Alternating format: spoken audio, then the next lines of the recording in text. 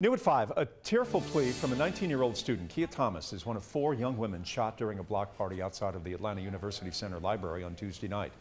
She was grazed by a bullet, but says she doesn't want the shooting to make students to live in fear. I second-guessed myself, hoping it wasn't a gunshot, when I heard another pop and I felt a pain on the left side of my abdomen. We cannot allow another human, we cannot allow another careless act of gun violence, and we cannot allow another hateful act to cause us to live in fear.